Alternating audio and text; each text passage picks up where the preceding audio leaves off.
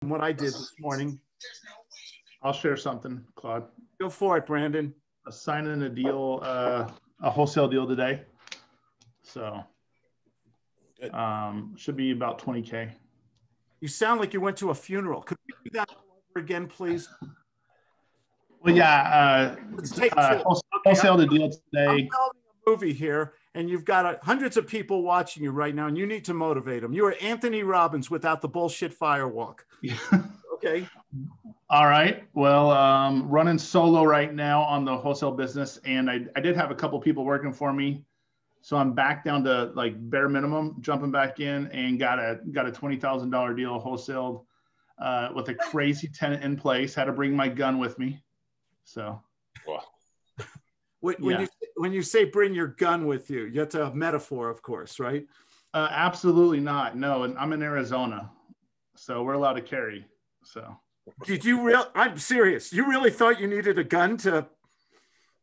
Yeah, the tenant is the future ex-husband that beat up the wife, and 14 years in prison. Really, really shady. Didn't want me to come over to inspect the property. Okay, you anticipated a problem, so you protected yourself. Yeah. Okay. Yeah. Okay, I got it. The way you made it sound, it was like a segment of The Sopranos or something here. You know? No, it's not like a Godfather. You know, it's not like making an offer they can't refuse thing. It sounded like another verse of Folsom Prison Blues. No, it was an inherited property. Believe it or not, it was through some Facebook ads that I had. So okay, are you happy about that? That's where I was getting. Yeah. I made $20,000 today. Yeah. Well, yeah, it'll close in about a week or two. So okay, yeah. It's going to be a good Christmas in the Simmons home, right? That's right. Yeah.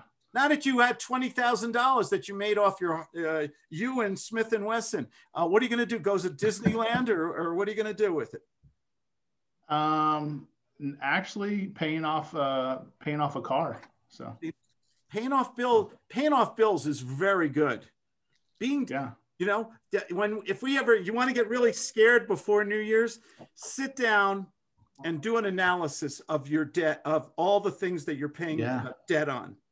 Mortgages, cars, credit cards, second and third loans, HELOCs, things like that. And look at the interest.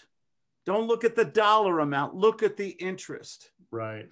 Okay. Learn. And by the way, a good thing to learn. One of my favorite books, it's getting harder to find, Jimmy Napier, Napier, Invest in Debt. DEBT.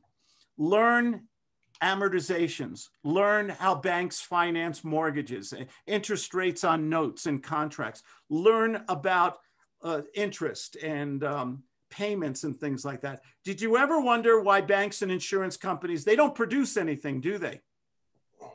What do they produce? What do they produce? They make interest. I go to In-N-Out Burger, I can get a double and some fries and have some fun. Okay. They're selling you some money. It's what they make money. They move all they sell is paper